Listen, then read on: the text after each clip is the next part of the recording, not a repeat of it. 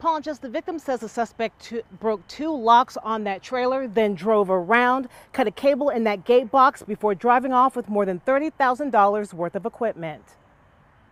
The crime so bold and brazen, Keeton Baste didn't believe at first what had happened. I second-guessed myself, maybe thinking I left it at a friend's house or at my house or my parents' house. It was all caught on surveillance camera at the all-storage facility near 66th and Sarah Road Tuesday night. Watch as the truck speeds to get through a closing gate, forcing it back open. A short time later, that same truck is seen leaving with a 24-foot trailer attached. The truck waits for the gate to open, and when it doesn't, someone steps out of the truck and forces it open. Every piece of equipment Baste needs in order to work, gone.